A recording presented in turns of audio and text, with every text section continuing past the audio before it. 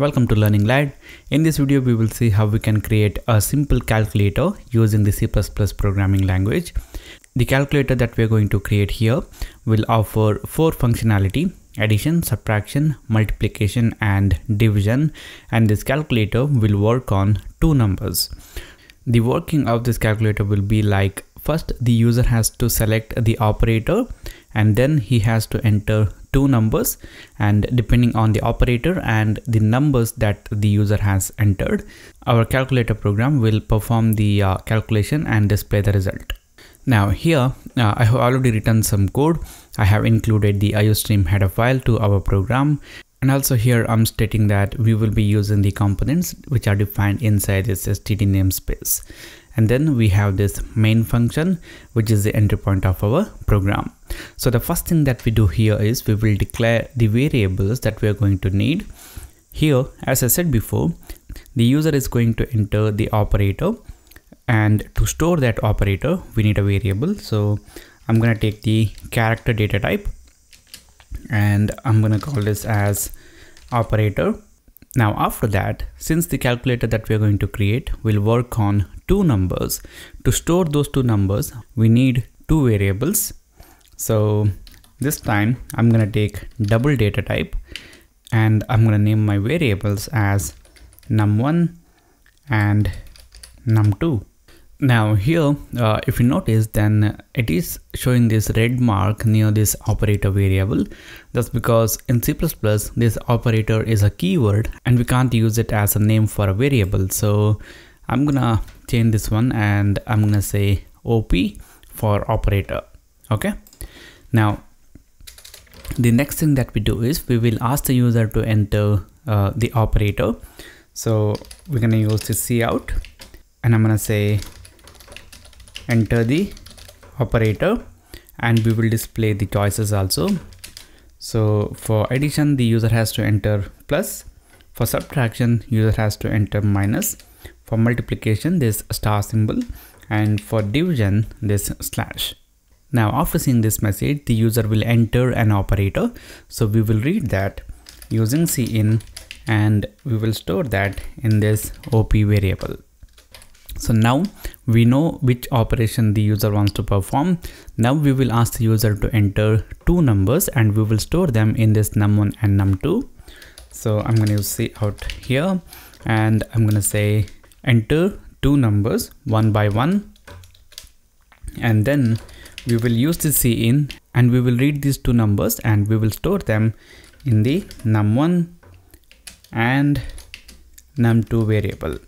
Okay. Now we have the operator and also the numbers on which we have to perform the operation. Now the next thing that we do is we will use a switch statement and we will perform the operation that the user has entered and we will display the result. So it will be switch statement, and here the expression will be the value present in this op variable, that is the operator that the user has entered. Now here inside this switch statement, for every operation we will write the code, and every switch case will indicate a specific operation. So the first case that we write is for the addition operation. So we will use the case, and the case value will be this character plus. So if the user has entered plus, then what we want to do, we want to add the values present in this num1 and num2 and we will display the result.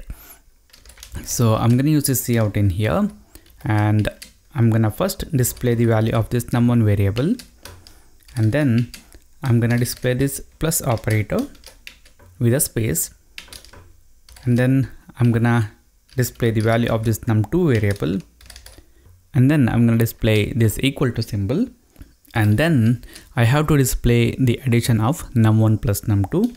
I'm going to use the parentheses to group the calculation, and here we will perform num1 plus num2. So if the user is going to enter, let's say 1 and 2, then this will display 1 plus 2 is equal to 3. Now here I'm performing this num1 plus num2 and I'm directly using that result in this cout. If you want, you can perform this operation separately. You can store the result in a separate variable and then refer that variable containing the value of the result. here in this cout. Okay, now after that we will use the break statement. Now after displaying the result for the addition operation, we will come out of this switch statement. Now this is for the plus. Now we have to repeat this for all other operations. So I'm gonna copy this case. I'm gonna paste it in here. This time it will be for the negative, that is for subtraction, and here we will change the symbol to display num1 minus num2, and here we will perform num1 minus num2. Now similarly we have to do for the multiplication, and I'm gonna paste it in here. This time I'm gonna change the symbol to multiplication. Here we will display num1 multiplied by num2, and the calculation that we do here is num1 multiplied by num2. Now we have to write the case for the division operation. So it will be case, and the case value will be the division operator. And here, while performing the division, we have to take care of one thing, and that is we can't divide a number by 0. If we do that, then we will arrive at a situation of divide by 0. Now here, if you notice, for addition we are performing num1 plus num2. For subtraction we are performing num1 minus num2, and similarly for multiplication we are performing num1 multiplied by num2. For the division operation, what we do is we will perform num1 divided by num2. So in that case, if the num2 variable, if it contains 0, then we arrive at divide by 0 situation. So before performing the division operation, we will check whether the num2 variable is containing 0 or not. If it is containing 0, then we will display a message stating that divide by 0 situation. If the num2 variable is not containing 0, then we will perform the division and we will display the result. So here we will use the if conditional statement, and we will check if num2 variable is not containing 0, then what we do is we will perform this operation. We will divide the number and we will display the result. So it will be num1 divided by num2, and we will perform num1 divided by num2. And we do this only when num2 variable is not containing 0.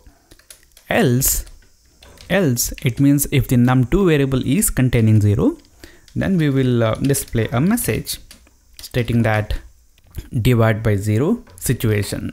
Okay.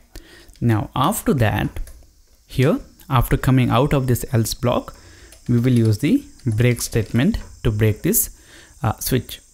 So if it is confusing, then I'm going to use a space in here and I'm going to separate it.